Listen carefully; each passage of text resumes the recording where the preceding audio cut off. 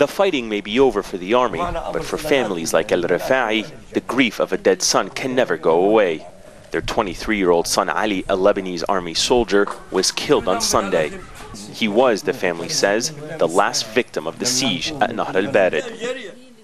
Now Ali's mother says her son's death is going unnoticed by the government.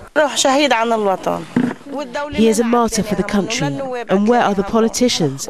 They don't care about his death. No one cares about his death.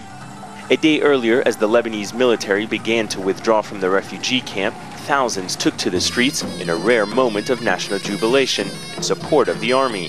Here in the impoverished north of the country, support for the army runs deep.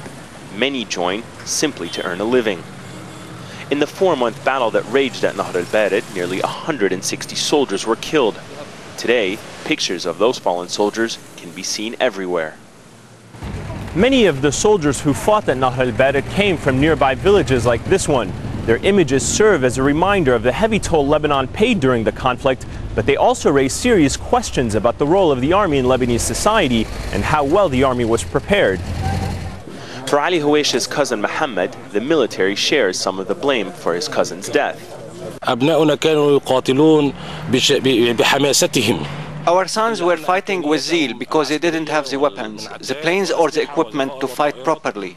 We are saying at this time that our army should be given the proper support.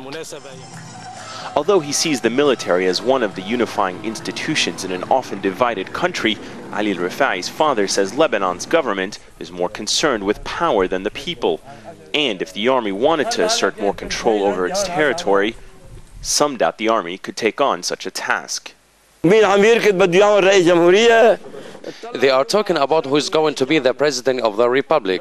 People can't stand it anymore. They don't care about the people who are hungry and poor and trying to live.